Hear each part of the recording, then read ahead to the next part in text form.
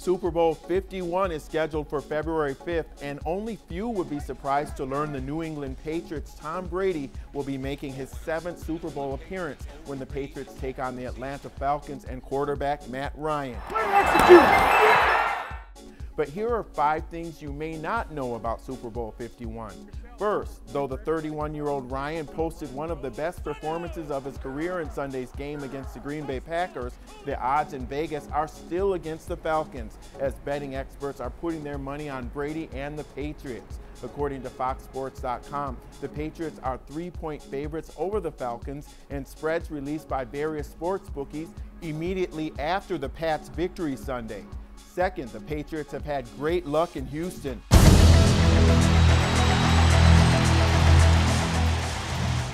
The last time the city hosted a Super Bowl was in 2004 when the Patriots beat the North Carolina Panthers 32-29 in Tom Brady's second career Super Bowl appearance. Third, those who bet early in the season on Atlanta could rake in huge profits in the case of an Atlanta win. Stats show they were major contrarians, according to ESPN's David Perdue, who points out that sportsbook operator CG Technology took more bets on, get this, the Cleveland Browns to win the Super Bowl than the Falcons. ESPN points out that sportsbooks do well on their Super Bowl futures markets regardless of who wins, but an Atlanta victory would be a bigger boom. Quote, "We took a $5,000 bet at 40-1 on the Falcons to win the Super Bowl. The ticket would net $200,000 and we would still win almost $1 million on the Falcons. That's how few people bet on them," said CG Technology Vice President Jason Simbal.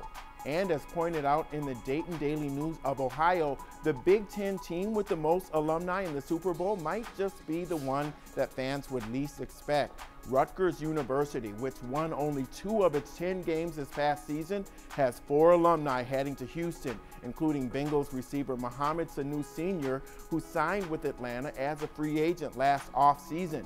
The rest are Patriots and all defensive backs. And finally, for those looking to buy Super Bowl 51 tickets, this year's game has an average resale price of about $4,900. That's according to SeatGeek.com. The site adds that face value for the tickets is a range of a whopping $6,000 to $12,000, but that ticket prices tend to go down as the game approaches. And the best place to buy a ticket is on the secondary market, where the average ticket price typically costs between $2,500 and $3,000, depending on the matchup and when you purchase.